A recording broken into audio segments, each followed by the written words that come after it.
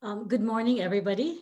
Welcome. I'm Leila Fernandez, the director of the Jackson School of International Studies.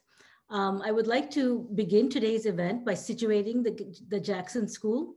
The Jackson School acknowledges that we are on Coast Salish territory, the traditional homelands of the Duwamish, Suquamish, Tulalip, Muckleshoot, and other indigenous peoples. The Jackson School understands that the international community includes sovereign American Indian tribes, First Nations, and indigenous peoples across the world. I'm happy to welcome you to today's event. This is the last event in our Spring 2021 lecture series, Changing Global Connections, New Formations of Identity, Place, and Region.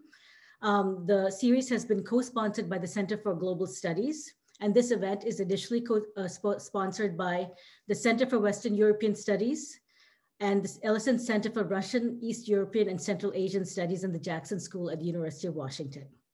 I'm delighted to introduce Sarah Lohmann, who has played an instrumental role in organizing this panel, How Emerging Tech is Changing International Security. Dr. Sarah Lohmann is an acting assistant professor in the Henry M. Jackson School for International Studies and a visiting professor at the U.S. Army War College. Her teaching and research focus is on cyber and energy security and NATO policy, and she's currently a co-lead for a NATO project, which we will hear more about today, on energy security in an era of hybrid warfare. She joins us today from Germany, where she has taught political science and cybersecurity for much of the last decade. Previously, Dr. Lohmann was a press spokeswoman for the US Department of State for Human Rights, as well as for the Bureau of Near Eastern Affairs. Before her government service, she was a journalist and Fulbright scholar. She has been published in multiple books, including a handbook on digital transformation called Redesigning Organizations, Concepts for the Connected Society, which was published in Springer in 2020.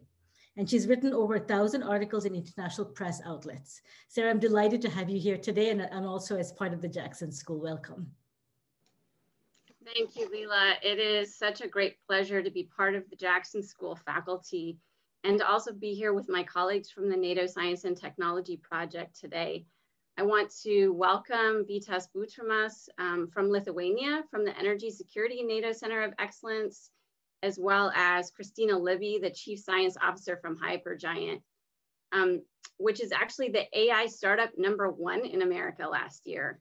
I'm also honored to be on this panel with my esteemed colleague, Ambassador Koenig, the former ambassador to Cyprus and deputy permanent representative to the US mission at NATO. We are teaching a class together, which consists of students from both the University of Washington as well as the US Army War College fellows. So very excited to be doing that.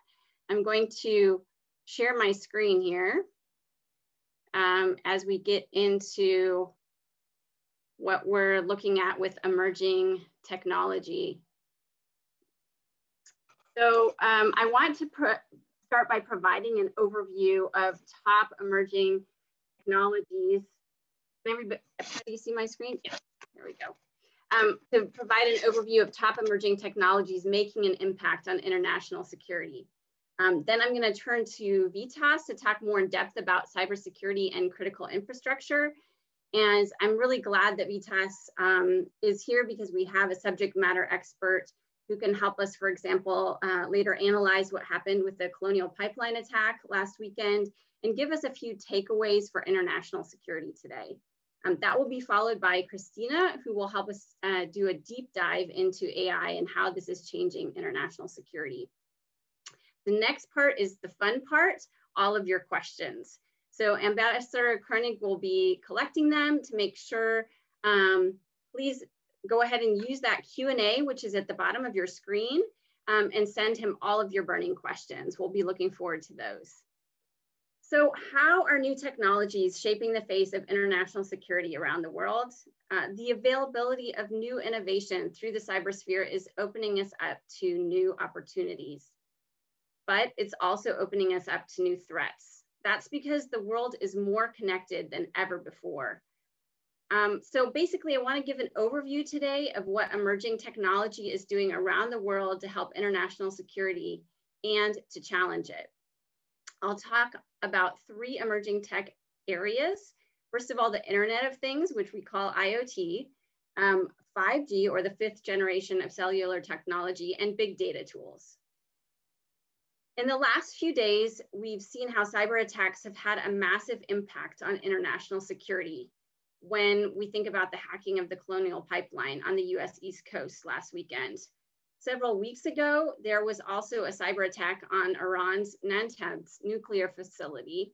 And these attacks, basically, they do not take place in a void. They can cause ripple effects globally or serve as a response to an international security threat. They can send a warning, or they can heighten tensions between nations. They could prevent escalation or buy time for more diplomacy. They can also drive up oil prices, affect the stock market, and cause global insecurity. So the world is increasingly reliant on different forms of emerging technology, but today's citizens are using it in a way that leaves them often defenseless. So let's talk for a few minutes about what I really mean by that. I want to look at these specific tools of emerging technology. All right, let's talk first of all about IoT and the smart grid. We've seen smart grids all across Asia, Europe, and even the United States. And in this case, they allow electricity networks to connect generators with consumers.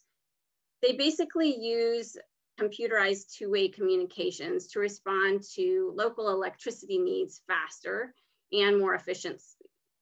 It's the next generation of what we previously knew as the electric grid, which connects every person and every business and infrastructure in the city. So it's totally connecting all of these elements.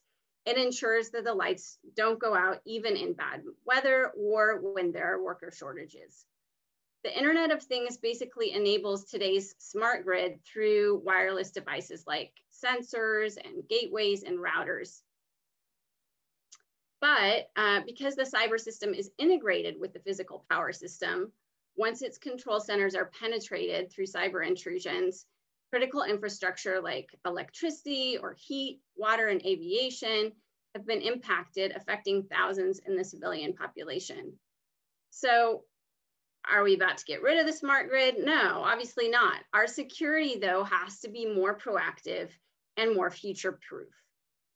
The use of digital technology to regulate data flows and information management in the smart grids make them cost-efficient and more reliable. But that same innovation that improves efficiency in the energy industry also makes it the most attractive target. In fact, energy sector industrial control systems are the most attacked infrastructure. The Department of Homeland Security has actually told us that there are continued targeted malicious cyber activities aimed at the US power grid.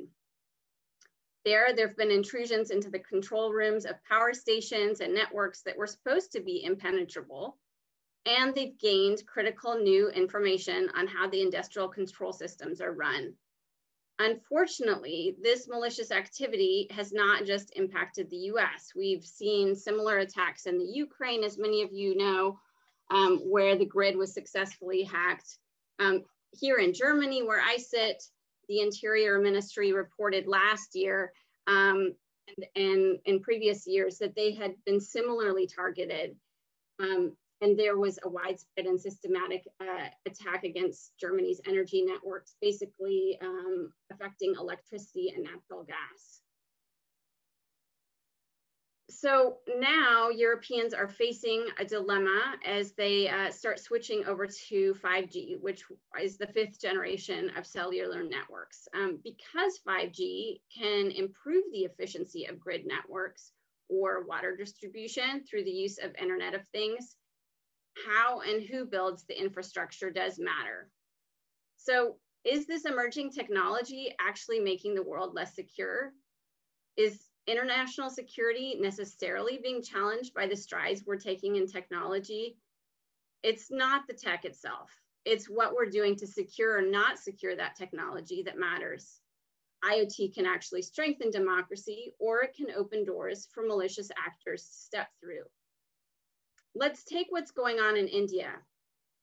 India's electronic voting machines make voting more precise and efficient in areas where women or the elderly or previously some castes could not allow their voices to be heard. That technology enables an instant record of a vote, and it empowers democracy in places where voter fraud had previously been going on due to ballot stuffing. If we take this a step further, new IoT-based advanced voting machines are not just enabling this process, but where the old machines were hackable, the new ones are using IoT embedded devices. Cloud platforms are making the voting process more efficient, and their votes are actually being authenticated. So emerging technology is helping us making gains in democracy, but it's also helping us to save lives. And I'd like to take big data tools as an example. Before I turn to the next page, I just wanted to give an overview here. So I mentioned energy, nuclear, and commercial facilities as being impacted when we're seeing these cyber attacks. Picture on the right was a few days ago after the attack on the Colonial Pipeline, long lines there in North Carolina where people lined up to pump gas, over 1,000 gas stations out of gas in the wake of what happened. So how is emerging technology helping us when we're thinking about some of these threats? I want to talk about big data for a second.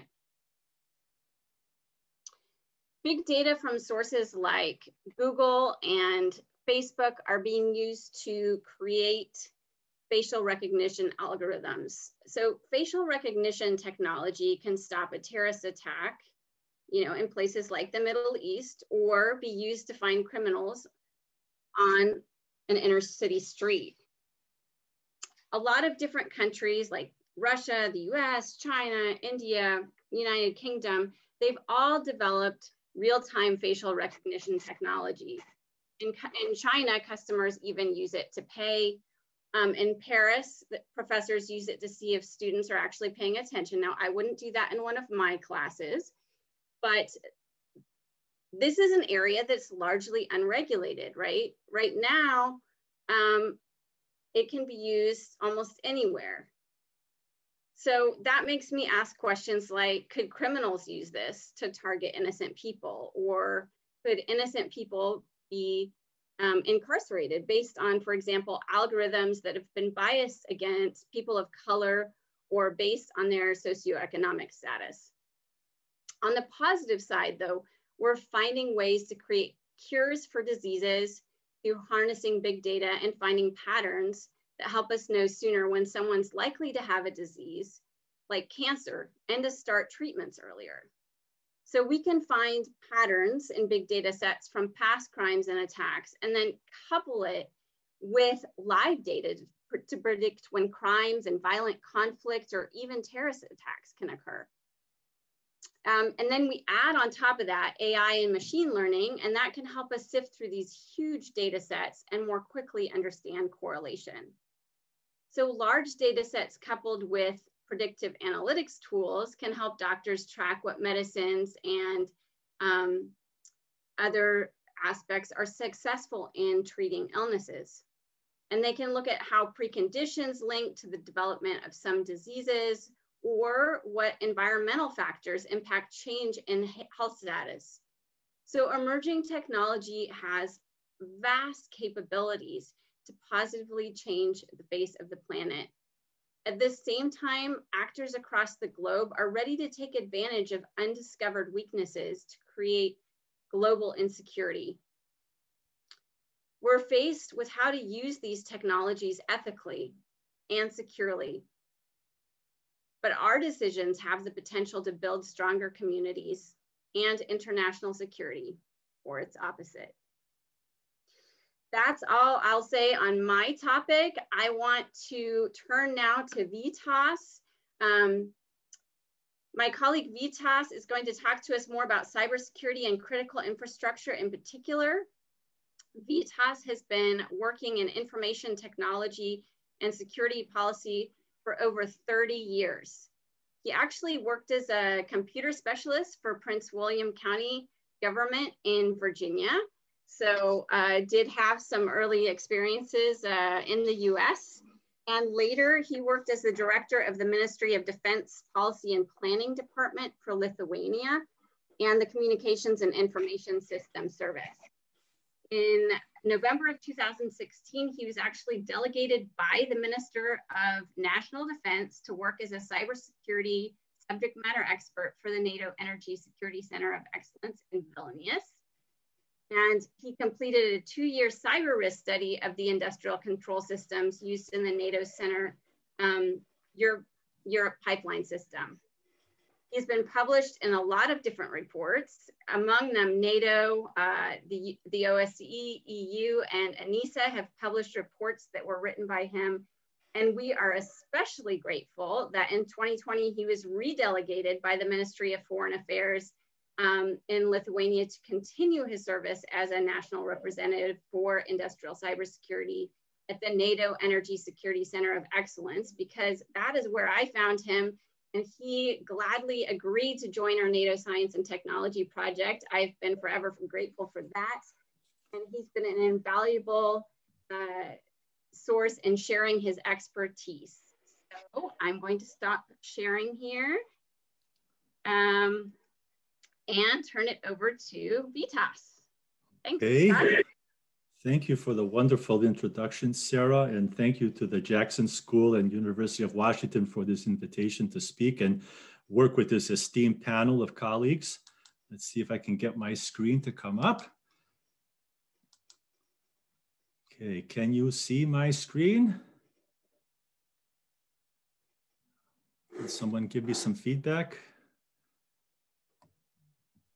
Looks great. Okay. And all right, tell me if it doesn't advance after I go over my title slide. Okay, I'm going to talk about understanding critical infrastructure protection in the post-Stuxnet world.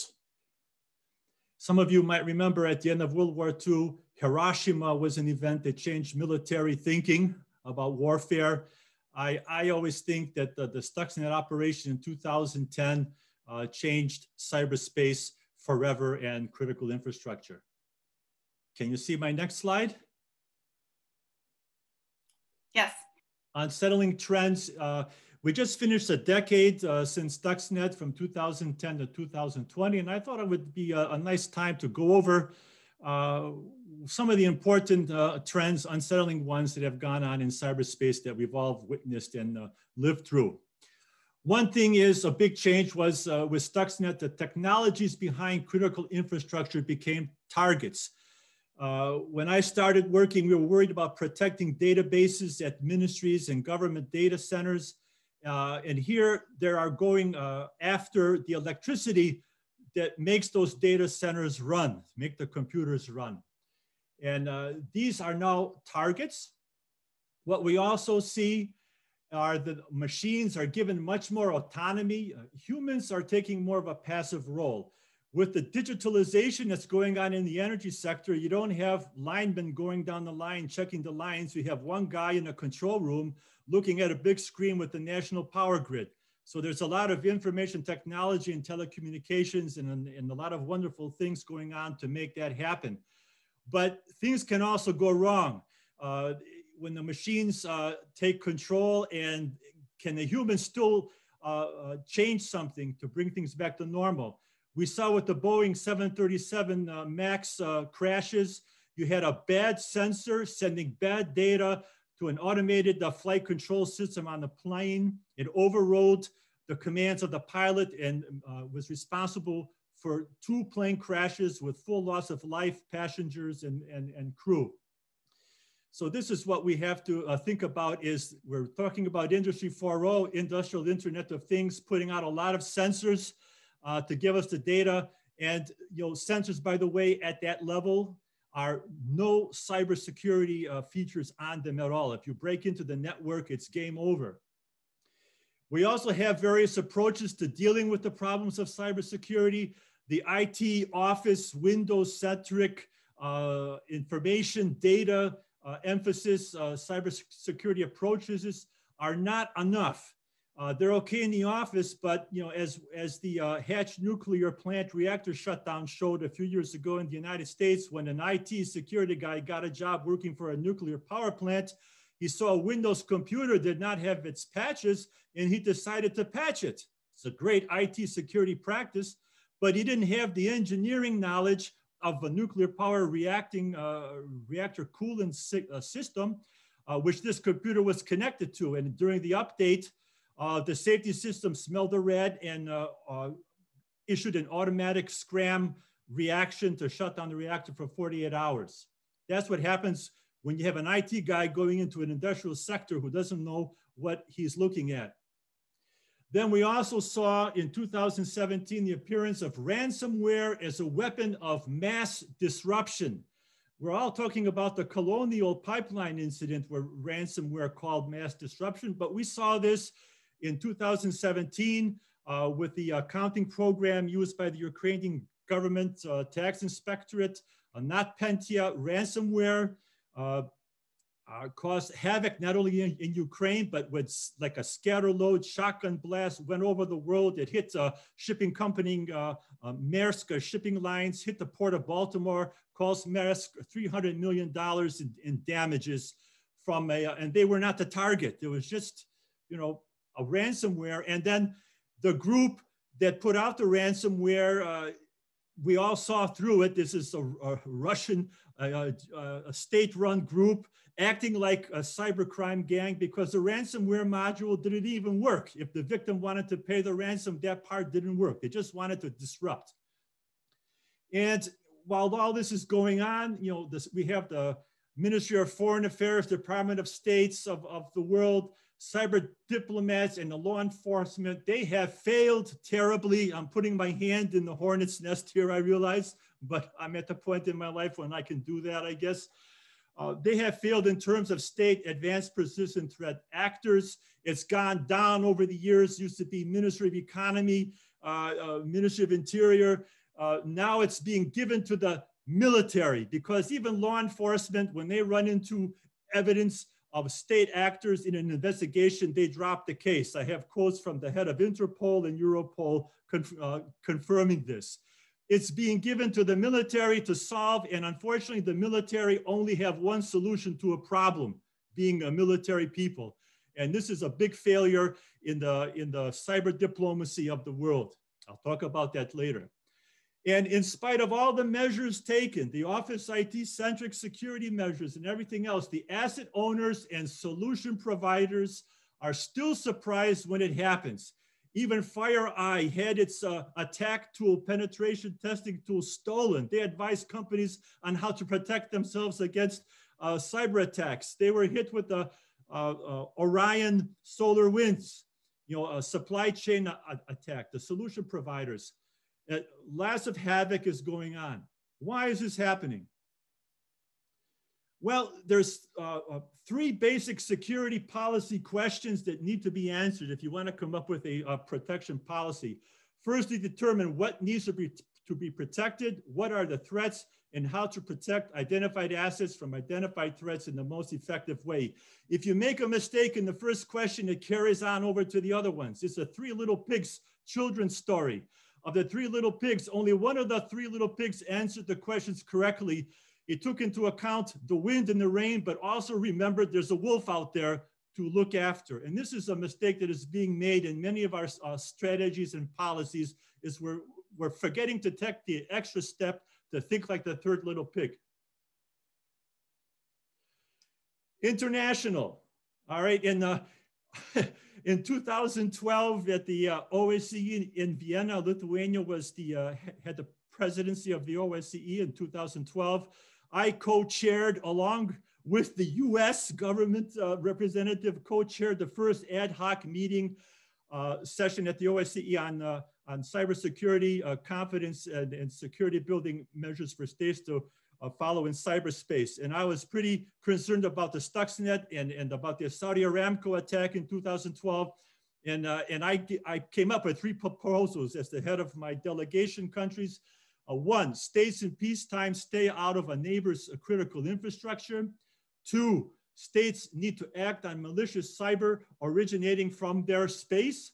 And to make it stick, to create a monitoring and reporting organization modeled after, for example, the Organization for the prohibition of chemical weapons use to monitor and report on violations. These were radical proposals in 2012, and the cyber superpower representatives in the room, who are all diplomats, not one engineer in the room who could understand what I was trying to say about Stuxnet, they didn't like this at all. But now, I noticed today in the news, ZDNet talked about the UK Minister of Foreign Affairs calling that Russia must do more to tackle cyber criminals operating from within its borders. Okay, that's the proposal number 2. States have to take responsibility for acting on malicious cyber in their cyber jurisdictions. And we also have the Organization for the Prohibition on Chemical Weapons, won the Nobel Peace Prize. And the United Nations has also come up with a proposal in their one of their work groups calling for states in peacetime to stay out of a neighbor's critical infrastructure. So it's been 11 years, and finally I can see the light of day. This is happening, but unfortunately, it's just still a long way to go. What is missing in all these meetings that I have been on cybersecurity strategy, national, local, NATO, European Union, OSCE, you name it, there never was an engineer in the room. And there was never this extra bit of imagination to talk about the critical infrastructure. What is it really? Okay, what is it really? Process control system. So this is, we need to keep working at this. I think I'm coming close to my end. And I think I'm in my time frame here. Thank you very much for your attention. And I will release the screen here. Okay. Yeah, that's my, let's see, let me get my, okay. Come on, I can't get the mouse to go there. Oh, where is this thing? Okay. Okay, and stop sharing. Okay, I'm sorry for the mix-up. No worries. Thank you, Vytautas. Great job. So I'd like to, so if you put, yeah, fantastic. Kristina Libby is our next speaker, and I'm so glad to introduce a friend and a colleague. She is the Chief Science Officer of Hypergiant, which is the fastest growing AI tech company in America. And she's taught at NYU as well as the University of Florida, and previously worked for Microsoft and also as the USAID Communications Officer overseeing all of their communications externally. I want to mention at this point, if I'm allowed, that she's also helped found COVID Tech last year, which helps connect critically ill COVID-19 patients with their families by donating smart devices to hospitals and care facilities, which I think is a really cool project. Kristina, thank you so much for being here to do a deep dive into AI and what this means for international security. Apologies, I was on mute. Thank you so much, Sarah. It's really a privilege to be having this conversation. I think I will serve as a bit of an interesting sort of bridge as we open up to the Q&A section, in large part because I kind of want to frame this around a little bit where I'm worried from an AI perspective. And let me just share my screen here about where I'm worried and sort of what I think I would love all of you to know, and start to really kind of push us into a conversation about ideas of where do we go from here. So what really worries me, technologists are incredibly powerful in our community, and I really believe that we have ceded a lot of our power to technology companies, and sort of allowed them to drive an agenda about society and culture. The problem with sort of technologists telling us what our future should look like is that sort of the enmeshed beliefs in technology, then they start to filter out in a variety of different ways. And I think this gets a lot worse as we think about stronger technology, as we think about sort of rapid advancements, particularly around sort of my area of knowledge is artificial intelligence. And so as we're thinking about this, should we have technologists be making these decisions, be sort of directing how we should be thinking about our society? And the answer I want to offer is no. So technology companies have a goal, right? They want to make money, and they're not well equipped to be thinking about protecting the American people or sort of promoting a better vision of society. And because of that, I don't think they should be sort of endowed with deciding the future that we want to take. There's a sort of this wonderful way of framing it or sort of thinking about it, which is that in the 20th century, we were really interested in this conversation between state and collective and sort of how the market should work.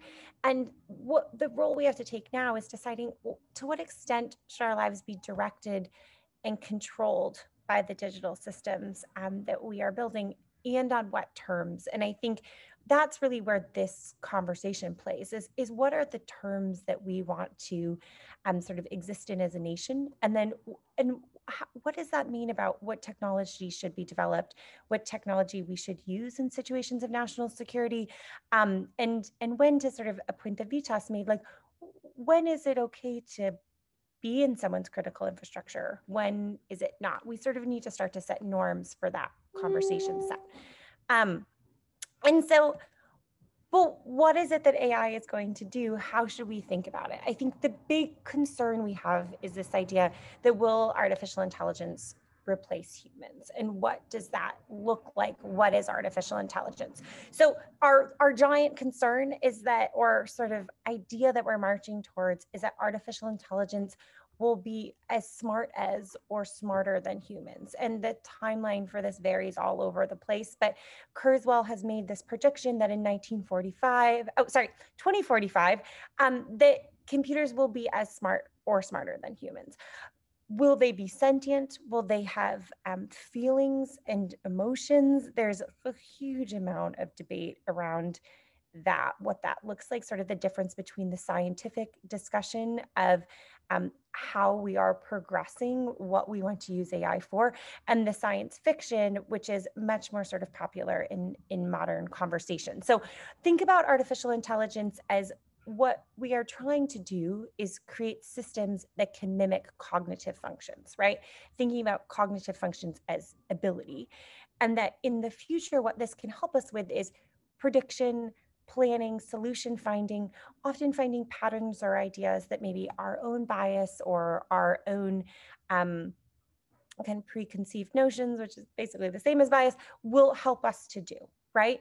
And, or sort of can't do, right? Our own bias is standing in the way of having us sort of think about things like maybe the type of coffee that someone likes actually can predict sort of a move you make, or a location that you live, or the city block you live on, right? We're not necessarily drawing those correlatives, but maybe when we have sort of enough data on enough things, we can, like computers are able to start to make those levels of predictions. So this is sort of where we're going. The real, I think, way for us to start to think about it now is that we are seeing what we're calling like AI human teaming or bot human teaming, which is when it's sort of how do we use the cognitive functions of machines in order to help humans better do their jobs? Does that end up in a dystopian nightmare?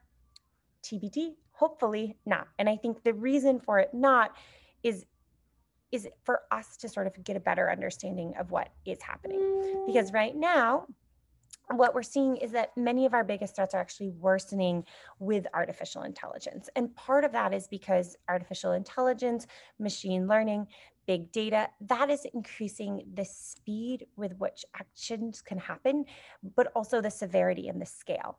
And so it's sort of removing human decision makers in a lot of functions, but also we are not sort of prepared to respond to so many different threats in so many different ways. So, you know, in 2020, we saw 1,001 cases of data breaches against the US government.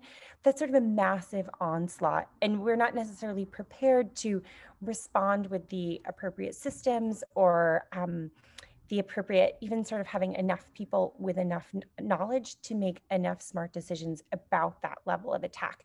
So what we're seeing is sort of this rising set of concerns. And the problem is that we don't really have enough people who are sort of educated to understand what these terms mean. So things that we need to start to think about are that advances in AI will impact our military superiority, our information superiority, and our economic superiority. And right now we are weak in both defensive and offensive scenarios, looking at sort of the growing complexity of attacks, the scope of those opportunities. And that's because there is so much to learn, right? I sort of made this list on the side of just kind of like a top list of terms about artificial intelligence. And it's really complicated unless you dive in. So we have to start to make sure that our politicians, our decision makers, and just our general public are aware of things like human machine teaming, what deep fakes are, thinking about robotic automation processing, all of these sort of terms that require us to actually like dig into the technology. And just sort of the original point is we can't let this sit in the hands of technologists alone. We also have to become invested in what these terms mean for our future.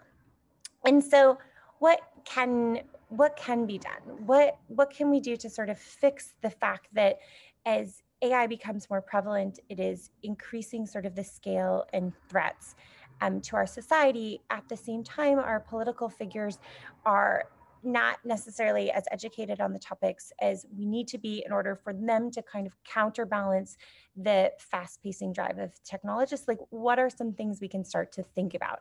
So some of these ideas involve doing things like bringing back the Office of Technical Assessment. I think right now at sort of a senior decision-making level, but all the way down, we don't really have the skills in our political figures to understand what's happening because it's so complicated. So a sort of little story about this is I went to Capitol Hill, I think a year or 2 years ago, to meet with the AI caucus at the Senate. So it's a bipartisan commission, and the junior staffer leading all of this work, he has a degree in forestry. And so he had sort of been there for 6 months, like trying to rev up as much as he could to learn about technology, but obviously, still not an expert. And he felt very much like he didn't have the resources or the technology to truly understand the complexity of what's happening, because so many people don't understand the complexity. And so, so one of the big things is bringing back the Office of Technical Assessment. In 1994, that office was dissolved. And its sole purpose was to sort of educate political decision makers on what is happening from a technical perspective. The EU does a great job, and sort of NATO is doing a really great job on creating education and sort of centers of excellence around this, which is also a great way for the US, direction for the US to think about it. And I think a lot of kudos for sort of other parties. We also need to think about hiring more technical advisors, which is a point that Vytautas made as well, making sure that there are engineers and people in the room with political decision makers. Also, we need to be working on better detection and offensive capacity, particularly thinking about how do we leverage AI to our advantage. And then we also need to think about broad scale education across the populace.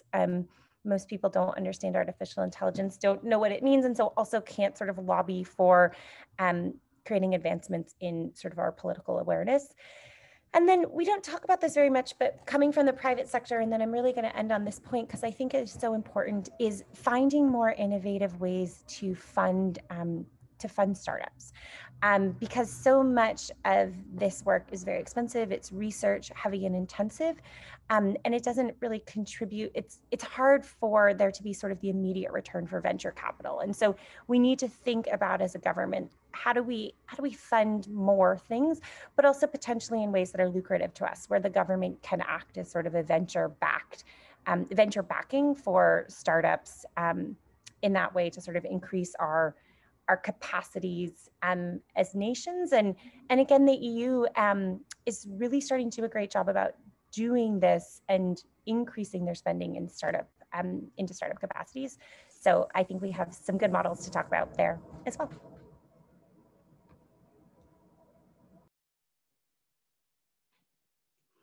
Thank you so much, Kristina.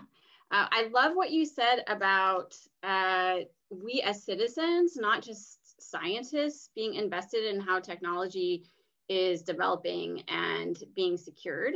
That's something that Ambassador Koenig and I have talked about in our class with our students, and just the role that the citizen plays, right? So I think that's something I hope we get to in the discussion a little bit more. I did want to thank you so much for your talk. So I'd love to turn it over to Ambassador Koenig now. And he has the amazing resume also for this panel. He's our moderator this evening, and it's really been my privilege to be teaching with him this combined class with a fine team of University of Washington and US Army War College fellows. There's lots to learn from him, as he spent more than 3 decades in the US Foreign Service, and his last post was as US Ambassador to Cyprus. He previously served as political advisor to the NATO Joint Forces Command in Naples, Italy, and also served as the Deputy Chief of Mission in Berlin, Germany, and as Deputy Permanent Representative to the US Mission at NATO. So without further ado, I'd like to turn it over to him. And I'd also like to remind you that at the Q&A at the bottom of your screen, you have the opportunity to send him questions. Mm-hmm.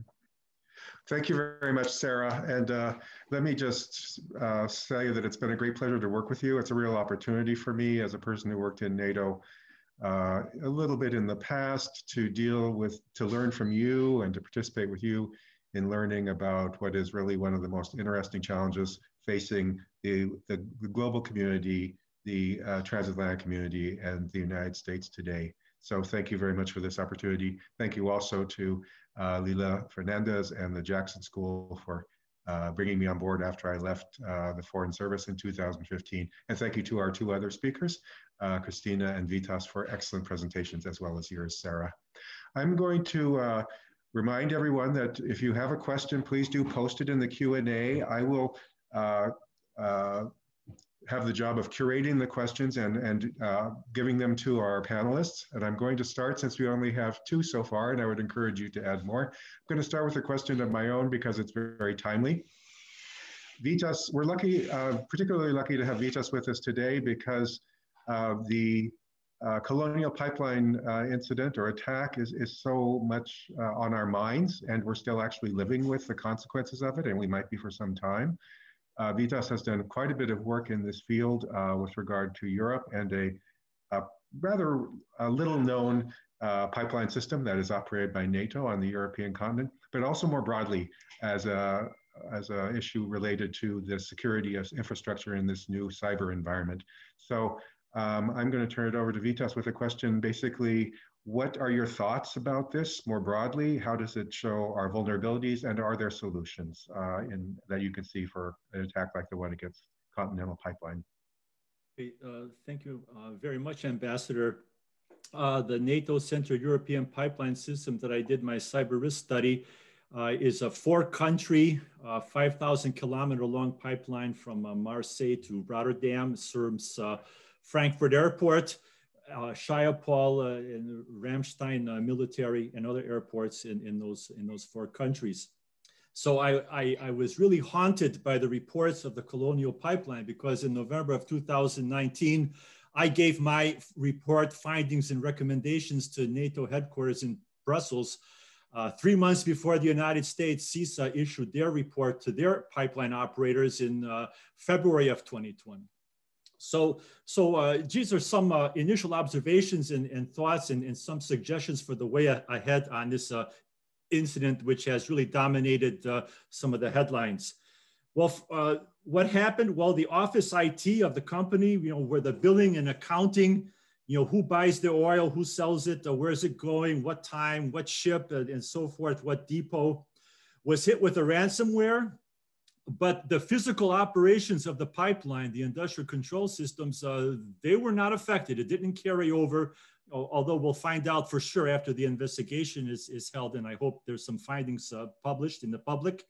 But those operations were not affected. However, we saw a big surprise was that when the IT side went down, they had all the data, all the billing and accounting data.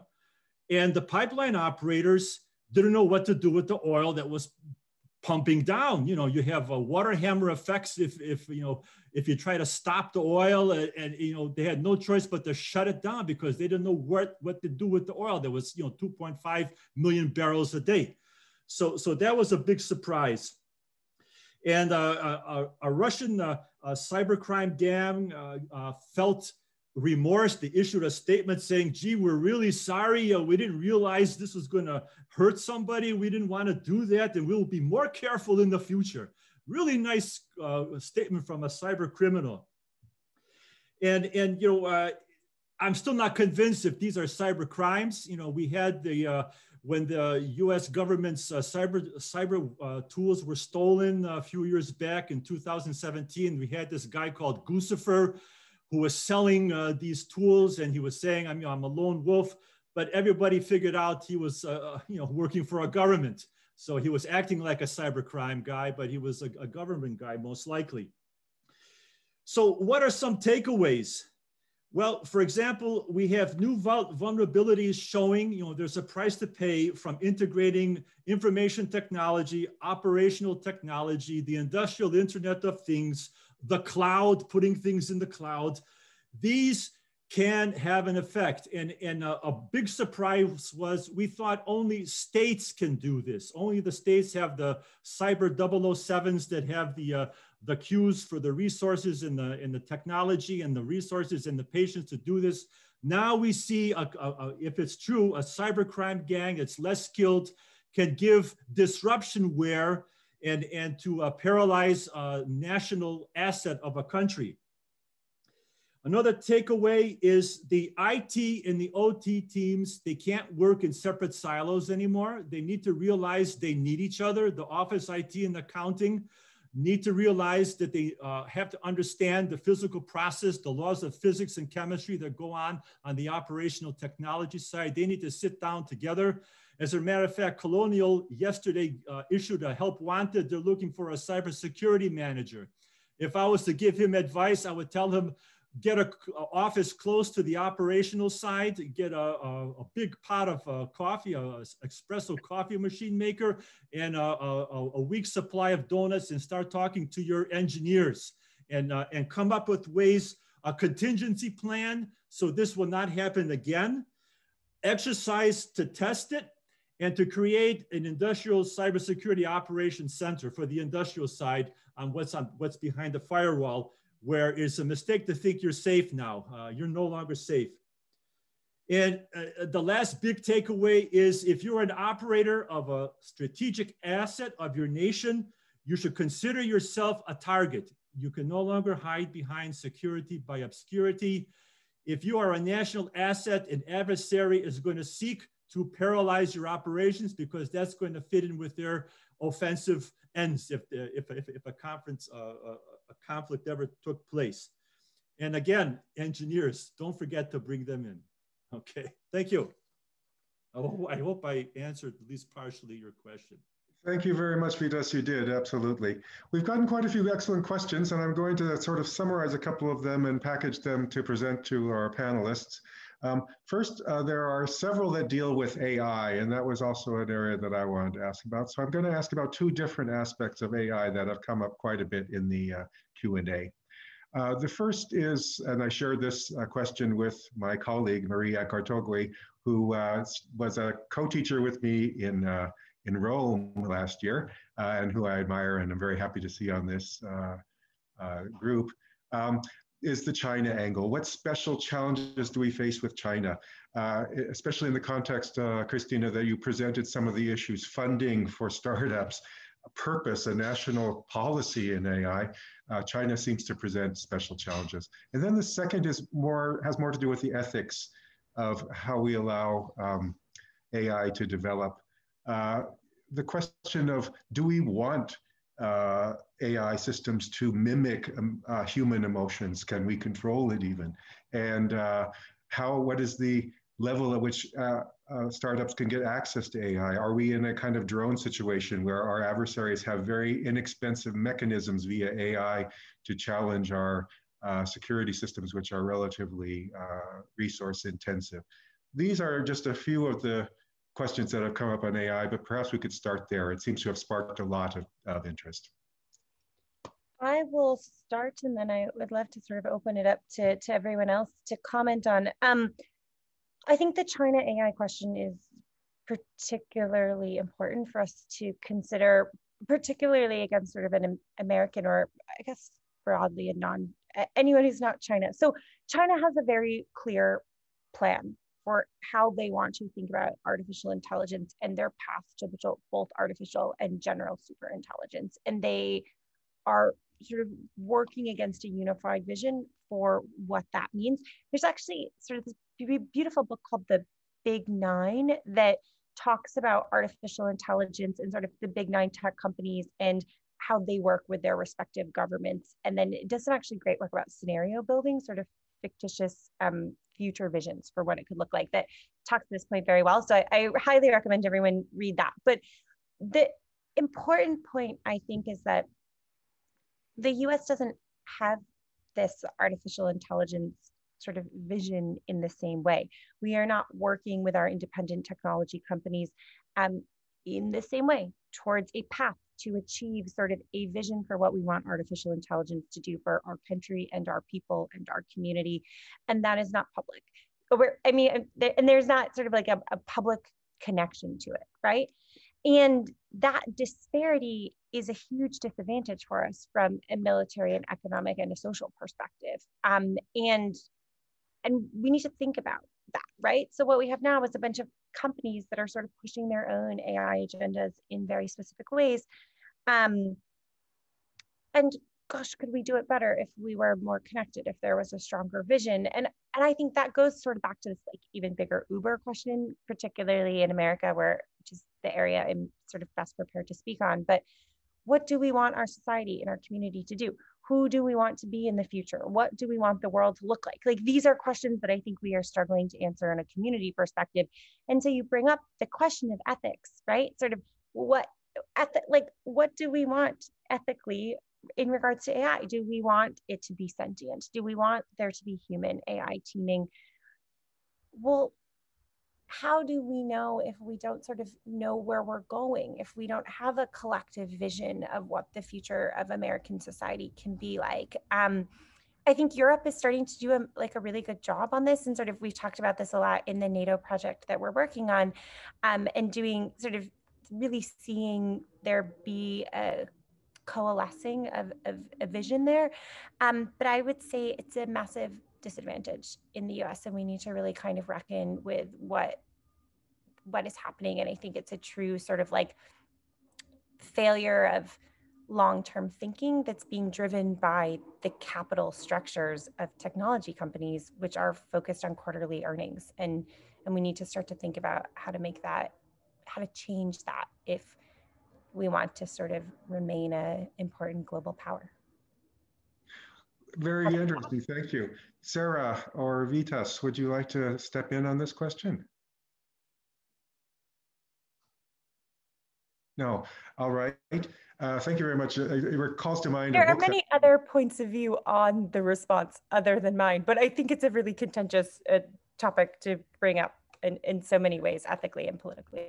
Yeah, I couldn't agree more. I'm familiar with just a bit as a very much of a layman in this, but Bill McKibben wrote an excellent book called Falter a couple of years ago that kind of delves into this set of quandaries, I would say, about where we go from here. Ask more questions than answers, provides answers. There's another set of questions that focuses on a point that Sarah Lohmann raised, and that is, what is the role of citizens? I mean, and these questions range from things like, should I be afraid of my Fitbit? Should I be worried that I am sharing a great deal of information about my personal condition in an uncontrolled space? To why is it so difficult, and how might we address the question of getting more technologists involved on the side of the sort of public interest, or getting more engineers involved in the government side of looking at the question? Why is this imbalance that both Kristina and Sarah and Vytautas, all of you have noted, this imbalance between private sector role in our society and public sector control, I guess you would say? Why is it so hard to address? I think any of you would be welcome to take this on. I'd be happy to tackle it. So as you know, John, I'm a huge advocate of the citizen becoming involved. This is affecting every area of our lives. So as we look at emerging technology, it's, you know, when we wake up in the morning, the first thing we're looking at is our smartphone. We have our home assistants. We have every aspect of our day is interacting with emerging technology. And so I do think we need to have a voice from the beginning on in terms of how these are being developed and how they're being regulated. And I don't think there's a reason that we should feel powerless. Why is that? Even if we're not an engineer, even if we are not a regulator, we do have a voice in this society. And it's been an amazing privilege to be part of the UW faculty experience because there are so many people there that are involved in raising their voice. And that's been a real role model experience for me. So let's just take the issue of surveillance. Somebody in the Q&A did ask a question about surveillance. There was, over in the law department, there was an expert, Jevin Hudson, who I was able to interact with about a year and a half ago when I was still in the ComLead program.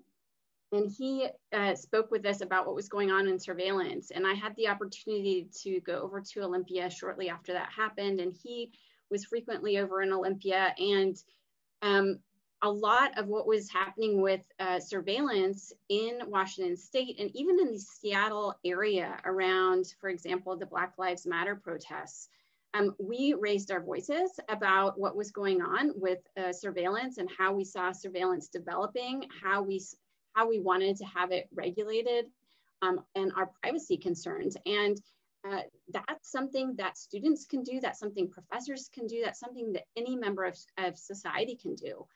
And we can let our regulators, our legislators know how we feel about these issues, how we want this technology to look to be regulated to ensure that our privacy rights are not violated. So that's one in answering the one question, but I do firmly believe that every citizen and even civil society has a strong role to play in this process. That means that when we're developing technology, when the government is developing regulations, that we have civil society around the table, that we also have the tech companies around the table. One thing that we've seen quite frequently happen is that governments come in and they tell technology companies what needs to happen, what backdoors need to be put in so that citizens aren't sure about their own rights. The technology companies are being told after the fact how they need to change their technology. What if we have the technology companies there on the front end? What if we have citizens around the table on the front end to say, these are our rights. We want to make sure that how the technology develops is respecting those. And so what we've seen is these ground roots movements. And what we saw a couple of years ago were things like the Paris Call that joined 180 some governments around the world, plus hundreds of NGOs and a number of universities and all kinds of tech companies coming together to say, we're going to keep each other accountable. We're going to make sure that we're not using cyber warfare in a way that harms civilians. We're going to make sure that technology is developed in a way that is not violating privacy, and a number of other things. But that's just one effort to get civil society more involved. There are many, many others. And I do believe that not just the University of Washington, but citizens anywhere can get involved. Thank you, Sarah. That was excellent. If it's all right, I'd like to move on to a next set of questions. I'd like to draw a bit on what Vytautas said, because his comments on a certain topic, I think, feed into a number of questions that have come in on the Q&A. One of them was raised by Sabina Lang, another colleague at JSIS, who is in a way my boss in many cases. And it's been great to work with her. But there are several that relate to each other. One is, what is the role of NATO? And particularly, how do you address the question of a response to a malicious attack that might come from a state actor? This is a huge challenge, I understand. The second is, what about the EU? And this is the one from Sabina. I think it was Sarah who mentioned, or it was Vytautas perhaps, who said that there is an improvement in the funding arrangements for startups and security-related aspects of development of these cutting-edge technologies in the European Union. If you could describe that a little more. And then if I can broaden the question at the end, particularly in the direction that Vytautas developed it, what are the prospects for getting a broad-based, state-supported management of cyber crime and cyber threats through international agreements? We've been working on this for a decade and we've gotten almost nowhere. What are the prospects for truly inclusive approaches to this, let's say at the UN level? What are the prospects at a lower level, OSCE perhaps, or OECD, or one of the Gs, G7, G20, anything like that? Where do we locate this work in order for it to be most effective, or is the answer all of the above? Okay, I can take a stab at it. Well, I'm not too worried about the efforts made for cybercrime. You have the Council's Cybercrime Convention. You watch the news, they're catching cyber criminals. I mean, he'll attack the United States, but the law enforcement of Europe will capture him in Spain and take him for trial. They're sending botnets down.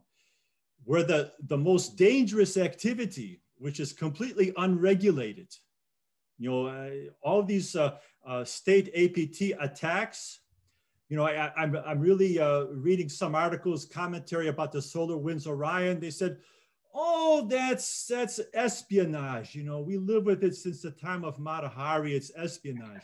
You know, this really bothers me. It's a dangerous way to think of this, because in cyber espionage, the difference between a cyber espionage spy who's stealing your data and a cyber saboteur who's destroying your equipment is only evident after he or she presses the enter key. Once you break into a system, you're in. You can steal data if you like, or you can disrupt and destroy. So this is something that really has to be understood. And as far as what states can do, you know, they better stop talking that, oh, this is all right, this is cyber espionage. You know, you're pushing the limits here. I made the point that, you know, 11 years ago, ministries of communications and informatics would handle cybersecurity for a country. It's gone through the Ministry of Foreign Affairs. Now it's gone to the military, okay? So this peaceful discussion is less likely to happen. Now you're talking about forward defense. You're talking about countries coming up with cyber commands. What are they doing, these cyber commands? Are they sitting around eating coffee and donuts? I think they're very, very active. Even, you know, you go back to what Snowden was talking about, will give you an idea what governments aren't doing, not just the government that he was talking about. There's a whole group, you know, as the old Irish saying, is this a private fight or can anybody else get into it? I mean, this is an activity that is cheap, effective, and deniable, and it's a nice way for a frustrated country to reach a foreign policy objective that they can't get through the UN or some other means. What can NATO do? You know, NATO doesn't represent the world. It's like, what, 28 countries? China's not in NATO. That's 1 billion internet users. You know, I once attended a conference for a security institution. They wanted to talk about developing a cybersecurity program. And the issue came up, should we invite the Chinese? And, you know, they said, no. And I raised my hand, wait a minute, you want to talk about cybersecurity education and training, you got to invite them anyway, because they represent over 1 billion internet users. The Tallinn manual that's going through its 3rd version right now, you might have heard about that. It went, you know, I've criticized it all over the place. There's no engineers writing that manual, it's lawyers. And you know, when the law always comes behind cyber.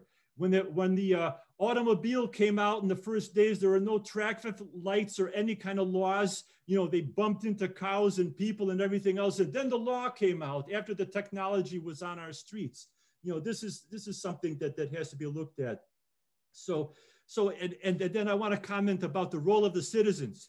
Citizens, if there is an attack on your country's critical infrastructure, you are going to suffer the most. So you have the most interest. If you lose your power grid for a week, you have one flush left in your toilet and the food that's left in your refrigerator for a couple hours. So you should be raising your hand, demanding from your government, stop playing these games with other countries' critical infrastructure. Don't get them excited. Talk about what's common. You know, if you attack the financial system of the United States, the guy who's attacked is going to feel it on his credit card because it's so interrelated. We're all sitting on the branch of the same tree. Okay, for now. Excellent, Vytautas. Anyone else want to come in at this point? I have other questions I was going to pose, but Kristina or Sarah? Good. Why don't we move on to the next bunch of questions, or the next kind of question? And that is basically, I've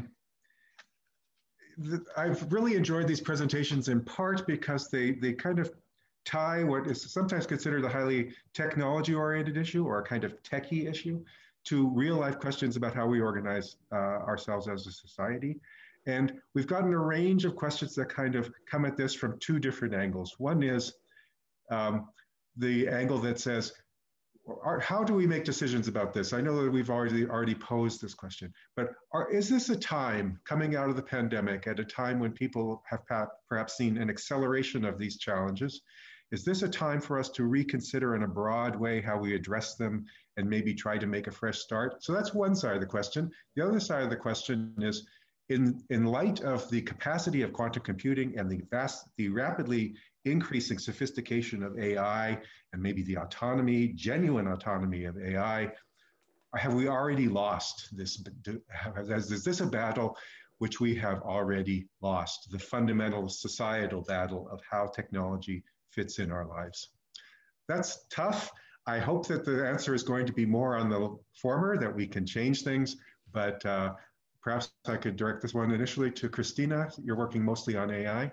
Yeah, I can start here. I think apathy is our greatest weakness as a society, right? Like when we give up and we think we can't do anything, then we have already lost, right? And I think there's a lot we've already lost, right? Personal digital privacy, kind of out the door in a lot of ways, particularly in the US. Can we get that back? I don't know. Can we have a more concerted response to emerging technologies to ensure that they are in service of us and not used against us?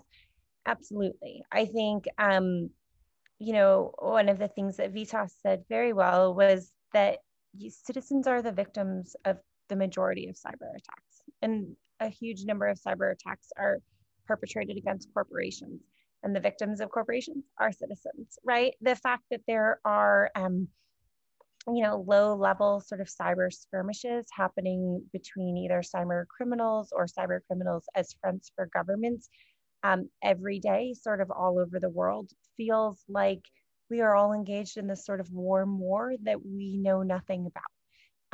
If this war was kinetic, if instead of launching cyber attacks all of the time, there were a lot of more, you know, bullets and sort of other kinds of physical weapons being used, then we wouldn't sit back so quietly because we would be able to see it. And so I think the challenge for leaders, the challenge for communities who want to activate against this is how do we visualize this problem to citizens to generate awareness? I co-host this Breakfast with New America that happens every so often.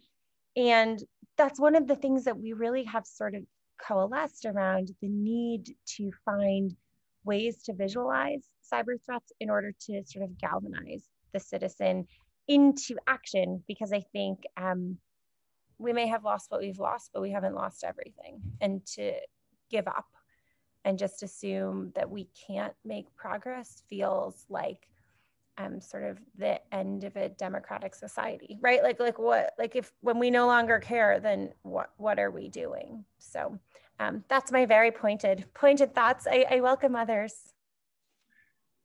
Sarah or Vita? Yeah, I can speak to the pandemic prioritization.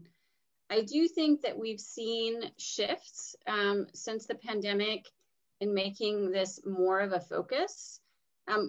Let's face it, we were all forced to be at home, be in home office. Our kids were in front of the screen the whole day.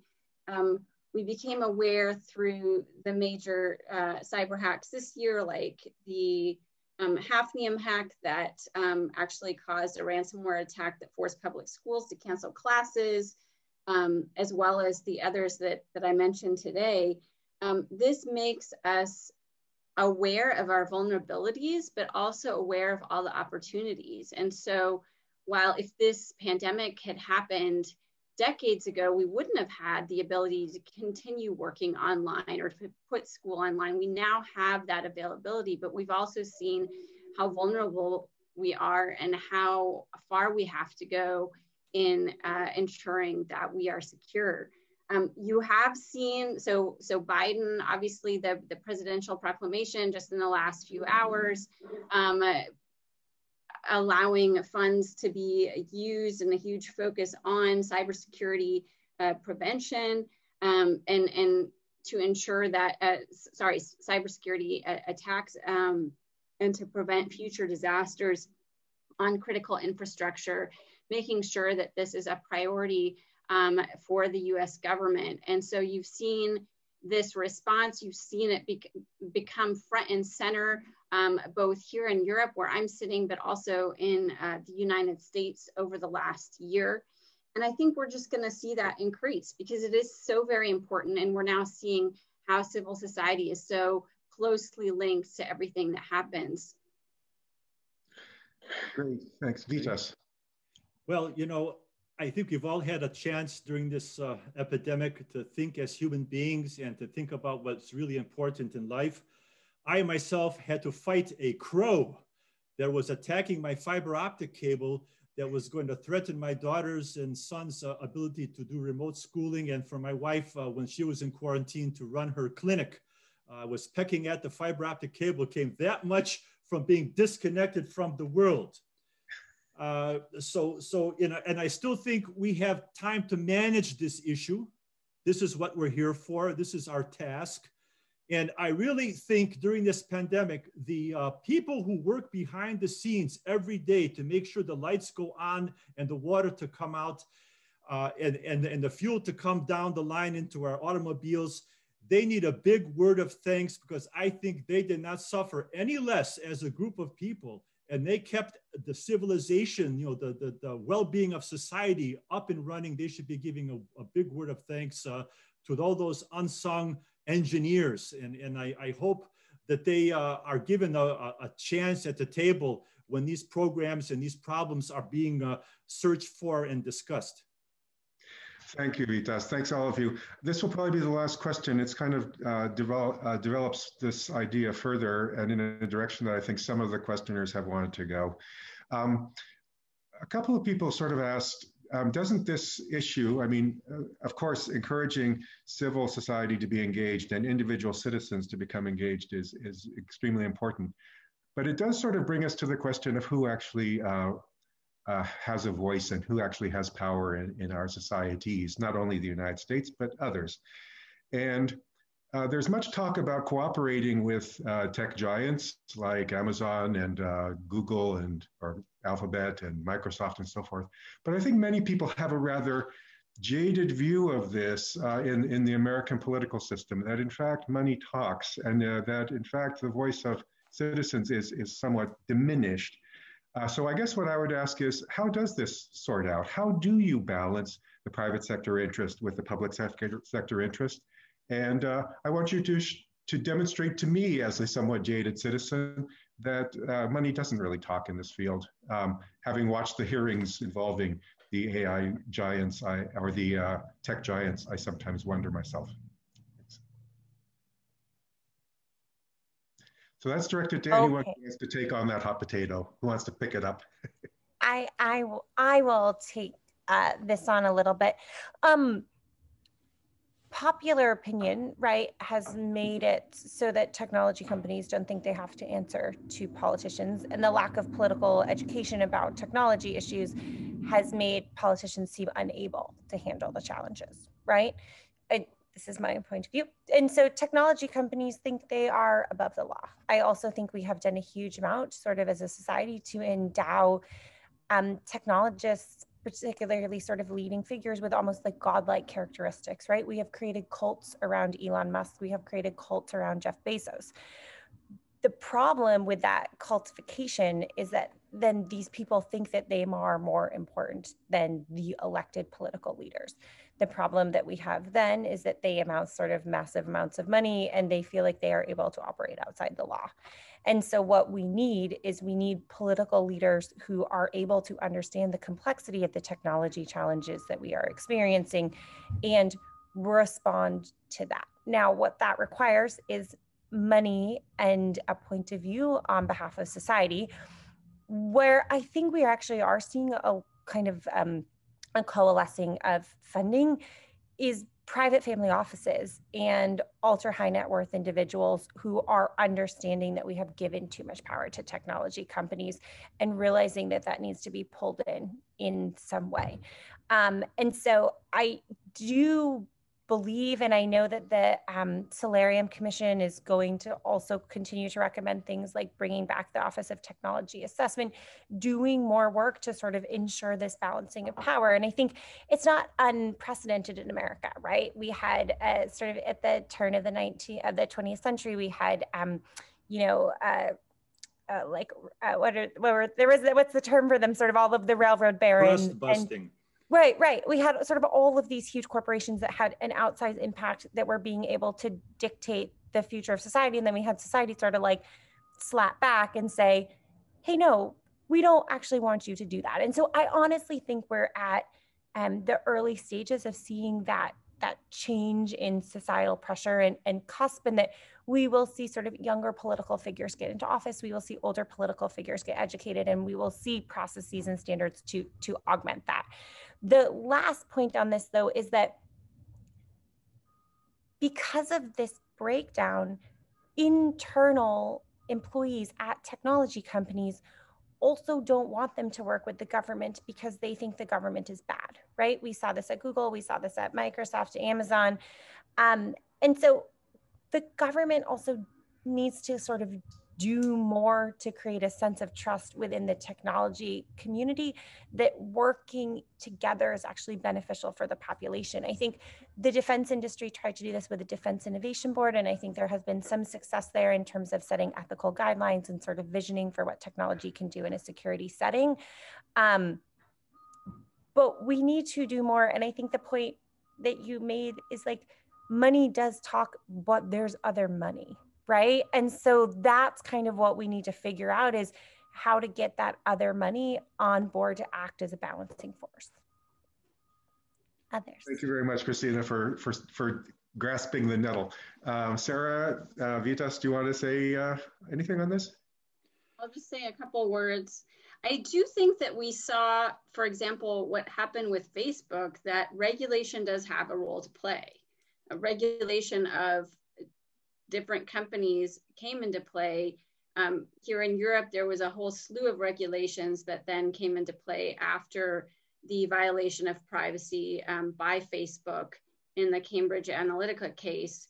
But even beyond that, that started a whole slew of regulation and conversations that happened in the US as well around privacy rights, around the right of the citizen.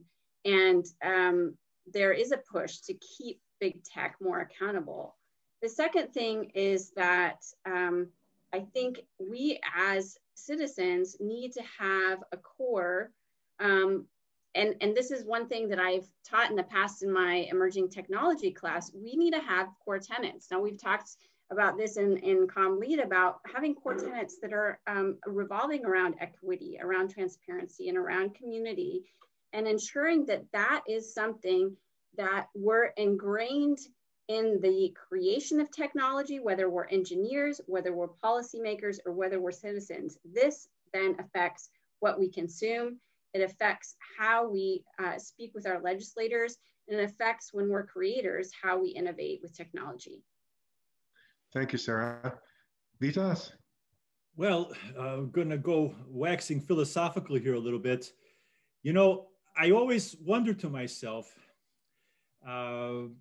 what are the people going to do about job creation? As we have more and more machines doing the work, maybe some of the menial manual work. You saw the film, maybe Nomadland. They showed about these pensioners who lost their finances from the crisis, and they're doing warehouse work in Amazon warehouses, but there's a robot next to them, pretty much almost ready to take their place. You know, what are people going to do? You know, not everybody is going to go get an engineering degree. I think unemployment in the US during the COVID was really approaching very high. When you get close to 25%, Hitler starts to show up in your society, you know, promising things. What are these people going to do? You know, what are they going to get the skills they need? Somebody asked me to review one of their futuristic books, and they basically, you know, I thought it was very far-fetched, but I'm starting to think about it more. He predicted this society, you know, this job problem.